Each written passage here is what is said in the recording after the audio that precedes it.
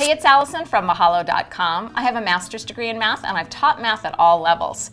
Today we're going to talk about the Pythagorean Theorem. The Pythagorean Theorem is very useful, but it only applies to right triangles, not to any other kind of triangle. And here's what it says. A squared plus b squared is equal to c squared. So what does that mean?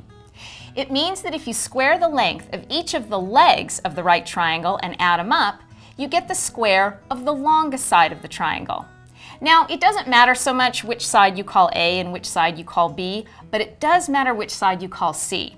In this formula, C is the hypotenuse. It's the longest side of the right triangle, and it's always the side that's opposite the right angle.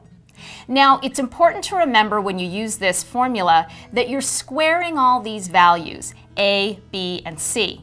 And if you're trying to find the length of one of the sides, you'll have to take a square root at the end to determine it. But what this means is that for a right triangle, if you know the length of any two of the sides, you can use the Pythagorean theorem to find the length of the third. And that's the Pythagorean theorem. Thanks for learning with me today. If you'd like to learn more about this topic or anything related to math, please click on the links or send us an email to requests@mahalo.com. Thanks for learning. See you later.